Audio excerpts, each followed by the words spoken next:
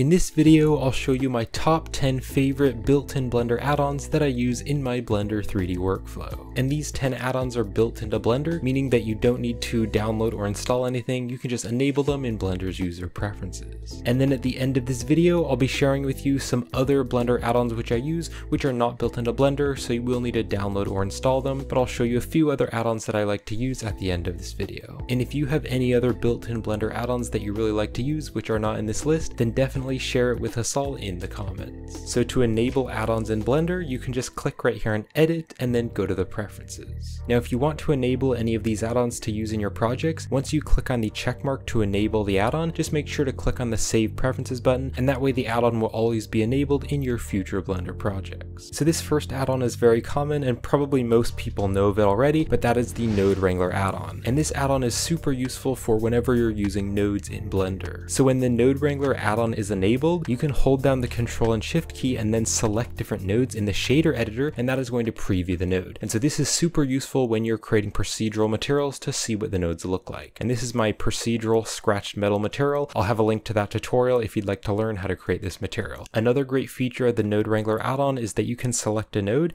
and you can press Control T, and that will add the texture, coordinate, and mapping, and these are very common nodes that you'll use in the shader editor. It also works in Blender's compositor, so if you Control Shift and select different nodes, it's going to add this viewer node and it's going to preview whatever node you select.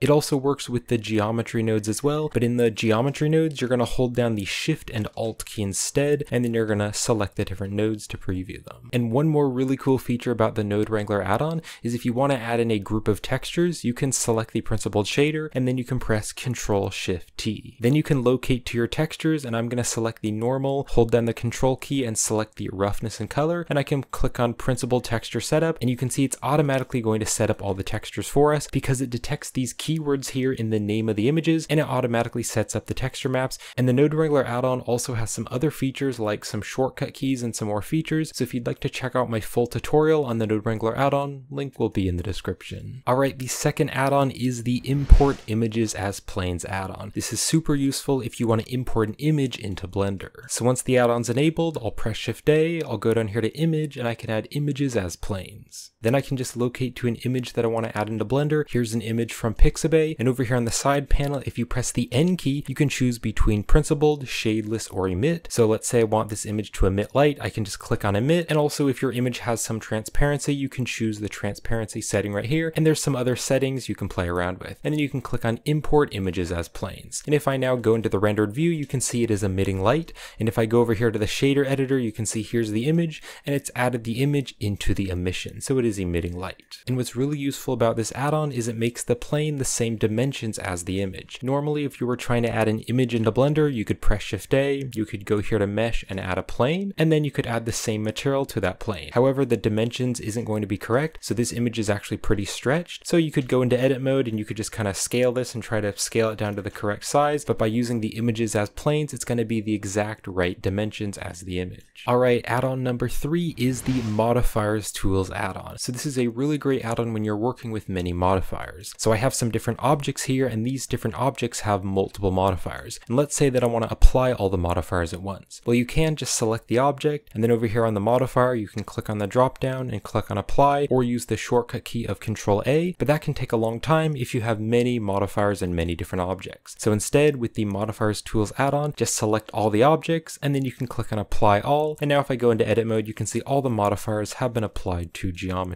Also, if you want to hide all the modifiers from the view, again, you can just select all the objects and you can click on the viewport viz, that'll just hide it from the view. You can also delete all, that's a quick way to just delete all the modifiers. And if you have many modifiers on an object and you want to see them better and organize them, you can toggle the stack and make this really small, and then you can click and drag and you can switch the order of the modifiers. So this is a great add-on that can really speed up your workflow, and I definitely recommend enabling it. Alright, add-on number 4 is the Loop Tools add-on, and this is a great add-on when you're doing 3D modeling. So I have this cube here and I've subdivided it, and I want to turn the vertices into a circle so that I can extrude a circle down into the object. So what I'll do is just box select the area that I want to turn into a circle, and I'll press the N key to open the side panel. Then I can click on edit, and then I can open up the loop tools. Now there's a bunch of different options here. The main one that I use is circle, so I'll just click on circle, and you can see it's going to make it a perfect circle. So now if I wanted to like cut through this mesh, I could just like delete the faces and get rid of that circle so there's a hole there, or I could extrude these back in if I wanted to put a circle there inside that cube. There's also a useful option here, which is the bridge. So if I want to fill faces within all these vertices,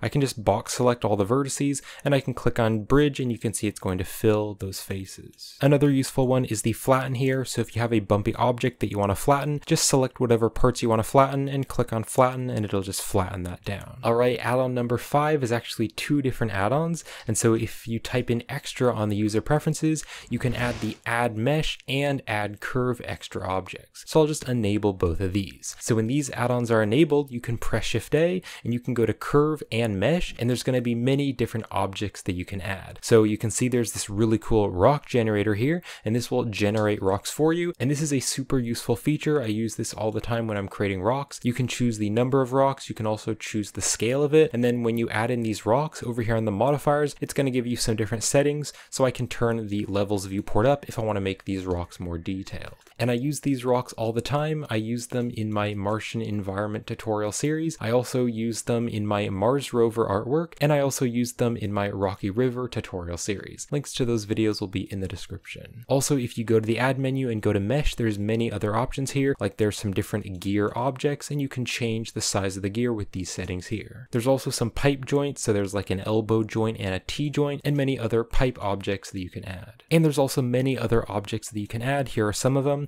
So if you press Shift A, go to mesh, there's a bunch more objects here. Now the other add-on was the add curve extra objects. So if you press Shift A and go to curve, there's a bunch of different curve objects that you can add. You can add some knots here, and one that I find really useful is the curve spiral. And I'm just going to add this first one here, and then I can use these settings here on the side to make it a little bit bigger. I can also turn it up, and then I can turn up the height.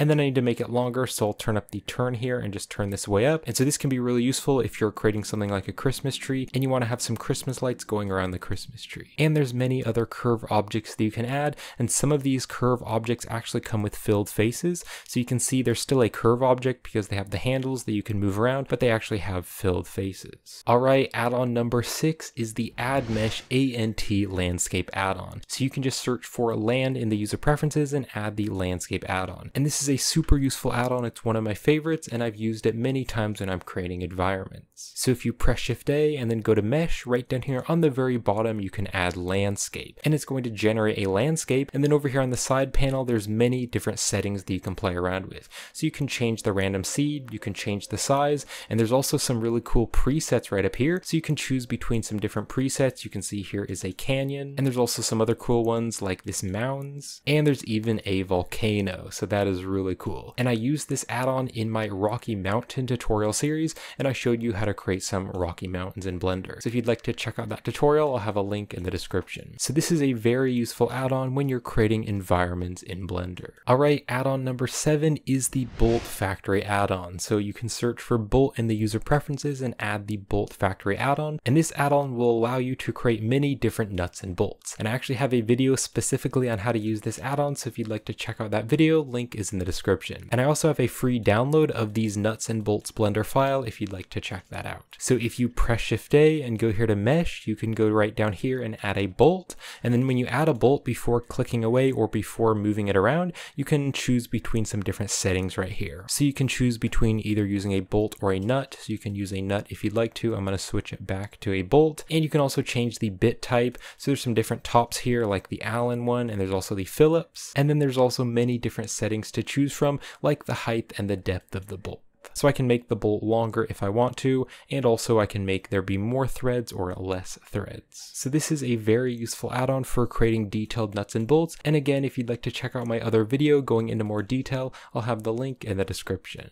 Alright, add-on number 8 is the Rigging Rigify add-on. So in the user preferences, just search for rigging, you can add the Rigify add-on. And so when this add-on is enabled, you can press Shift A and you can go down here to armature, and there's going to be some different armature presets, like these different different animals here and also these different humans. So this could be very useful if you're rigging a human or an animal and you want a rig that you can start with. However, I actually don't do very much character rigging or character animation in Blender, but what I love about this add-on is the human bone rig. And I find this add-on really useful when you're trying to keep the scale correct in a large scene. So this is a kitchen scene that I made with my kitchen assets, and this is a part of my furniture and home asset pack for Blender. You can check out that product with the link in the description. But if I'm ever creating large scenes, I want to make sure that I get the scale correct across the entire scene. So I can press Shift A, go down here to armature, and I'll just add the human meta rig, and I can move the bones around the scene, and I can also duplicate them, and I can make sure all the assets are the correct size, because I'm comparing all the assets to these human characters. I also used these human bone rigs to make sure I was getting the size correct when I was creating my Martian rover artwork in Blender. And if you'd like to check out that creation process video on how I created the Mars rover, link to that will be in the description. But I wanted to make sure the cockpit size was the correct size relative to the rest of the Mars rover, like the airlock in the back and also the little patio kind of on the back of the rover where the airlock is. And so I was able to duplicate the rigs around and make sure I was getting the size correct for the Mars rover. Alright, add-on number 9 is the Sapling Tree Generator. So here in the user preferences, if you type in tree or sapling, you can enable the Add Curve Sapling Tree Generator.